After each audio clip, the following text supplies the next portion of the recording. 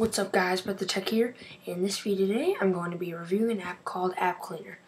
AppCleaner is an alternative to a program called AppDelete. AppDelete is paid, and I think this does just as a good job as AppDelete, and it's free straight off Apple.com, so you know it's safe. Alright guys, let's get started on how to get it. This comes straight from Apple.com. The link will be in the description below. So once you're at this page, you can read about it. You can just hit download. It's a quick file download. It's going to download a DMG file. Just give it 1 second. Alright, so now I'm going to open it. And you're going to install it, so you're going to hit agree. Let it verify.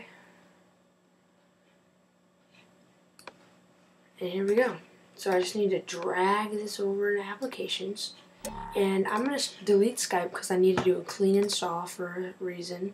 So then I'm going to look for the AppCleaner icon. Hit open. Okay, so I'm going to have a check first.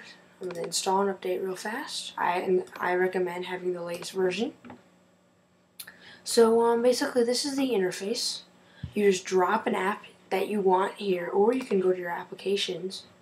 You can search through, you can look through them and pick which one you want to throw out. And you can delete widgets and other stuff too. So we're going to use this, but first let me install and relaunch. Alright, here's the latest version. So now, this is as simple as it is. So I'm going to go to Applications. I'm going to go to Skype, which is right here. I'm just going to drag it over. Drop. You can see what it's deleting before, just to make sure it doesn't delete anything important. So I'm just going to go here and hit delete.